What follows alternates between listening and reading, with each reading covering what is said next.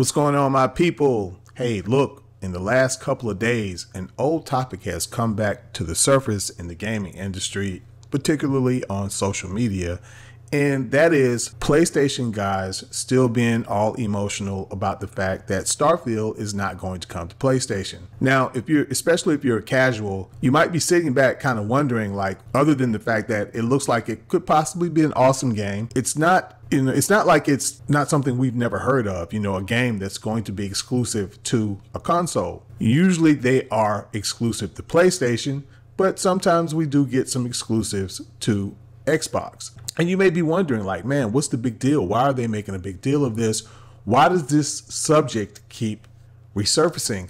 Well, one of the things that I've noticed that rarely ever comes up when I'm watching these different videos and I'm on different social media platforms when discussing this topic is the fact that, according to Imran Khan, who is, a very prominent person on Kinda Funny Games, that Starfield was originally supposed to be a PlayStation exclusive. Now, he said more than likely it would have been a timed exclusive, which I believe. I don't think that PlayStation would have shelled out enough money, especially given light of everything that we just recently found out about their, how they fund their games or whatnot.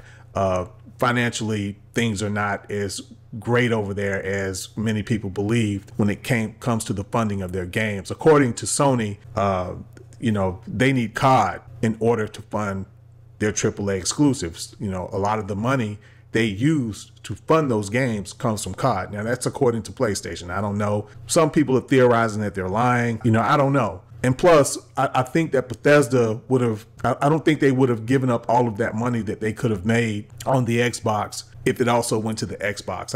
I don't believe they would have done a permanent exclusive. I think at most, they probably would have given them a year. And to be honest, I really don't even think they would have done that, because usually Bethesda likes everyone to be able to play their games. They want their games on all platforms. But look, one of the things that people aren't bringing up is this. And that's the reason why a lot of PlayStation guys are, it seems very, very odd. But the reason why they're acting like this is because originally it was supposed to be their exclusive. And at the last moment, just as negotiations were going on, according to Imran Khan, like I said, this guy is very connected. And over at Kinda Funny, those guys love them some PlayStation. Okay, they love them some PlayStation.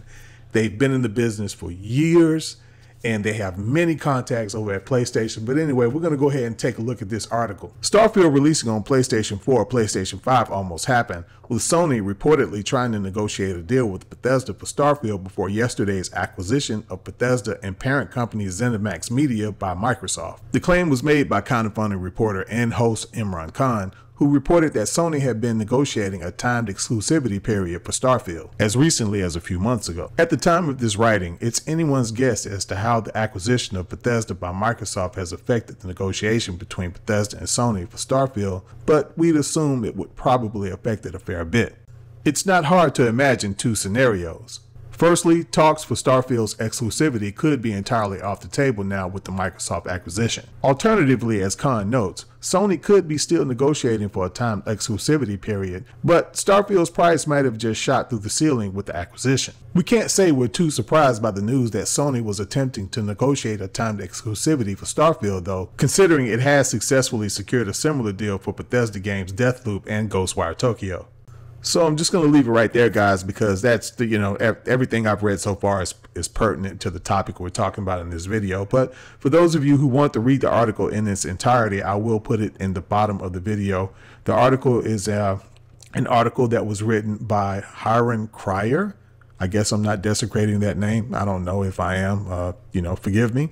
But it was written on October 11th. Of 2022. So it's an old article, but it goes back to the subject. Sometimes we have to look back in order to get answers as to why strange things may be going on now, because I know that a lot of people are probably looking at it like, hey, look, I understand that the game might, look like it's going to be an awesome game or whatever, but you guys have tons of awesome games over there for yourselves over there on the PlayStation. What is the big deal with Starfield? Why are you tripping? It's not even out yet. It could be a total failure for all we know. Why are you tripping like this? And this is why, because originally it was supposed to come out on the PlayStation as a timed exclusive. So to me, I hear too many people talking about this subject, and they're acting like they're on the side of, yeah, you know, Microsoft needs to put this on PlayStation, and they talk about this subject for like 15 to 30 minutes, and they never mention this. And to me, I think you're having a dishonest conversation from the beginning when you can talk that long about this subject and never bring up the fact that PlayStation was originally trying to get it as an exclusive on PlayStation. So, I mean, for me, I think it should just stay exclusive, period, given the environment that we're in, in the gaming industry. I mean, look, exclusives are just a part of it. That's just the way it is. Now, I do believe that people should be able to play games everywhere. That's what I believe personally. But if I was running a company right now, I would have no choice but to have some awesome exclusives on my hardware or in my system, because that's just how the industry is. And guess who does this more than anyone? It's PlayStation. So you're not going to be able to compete with PlayStation without any exclusives. If you go out there and put your games everywhere and they're putting their awesome games only on PlayStation, you're going to lose. So like I said, I just don't see how you can have a conversation, especially one that's extensive. You're talking for 15, 30 minutes or whatever. Some people probably even talking about it longer than that. And you can talk that long about it and never bring this up.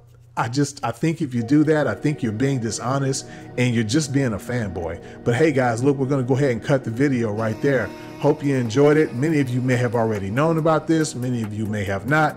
I've just been noticing that a lot of the conversations that I've seen about this doesn't bring this topic up. And to me personally, I just think that's kind of odd. Hey guys, look, the YouTube algorithm is brutal. So if you can, like the video, make a comment down in the bottom, be respectful, and if you get some time, share the video. Please help support the channel, help me grow the channel.